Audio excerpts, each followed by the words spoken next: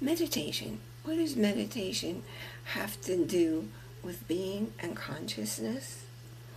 Hi, I'm Reverend Bierman, and I'm so glad you joined us here today for our gathering of Metaphysical Ministry International. So what's a metaphysical ministry? It's all about the fact that 99% of the world that exists out there, we're not able to perceive it, to tune into it, to even be aware of it, because we don't live in that dimension. And we create our reality by what's going on in here. We can choose. We can choose what we want to see in our world. So what was I talking about with meditation? It really isn't about, the original meditation was never about reducing stress.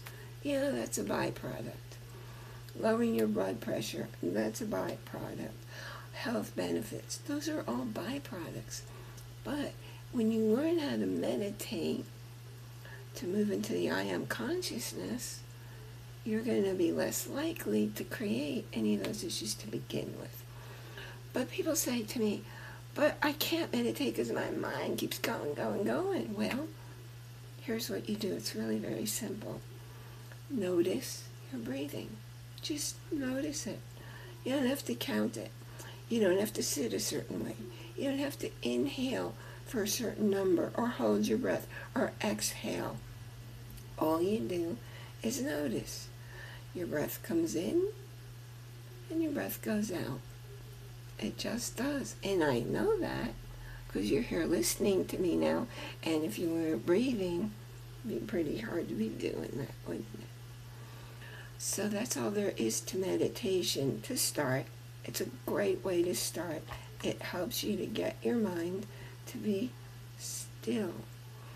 Because your mind is what is keeping you from living your best, healthiest, happiest life. Your mind is what's keeping you from being the God energy that you were meant to be. I really appreciate your clicking like and share. And if you haven't done so already, going over there, grab your copy of your special gift, How to Take Your First Steps on Your Spiritual Path. I will see you next week for even more information in our exploration of the I am energy, because you're a divine spirit.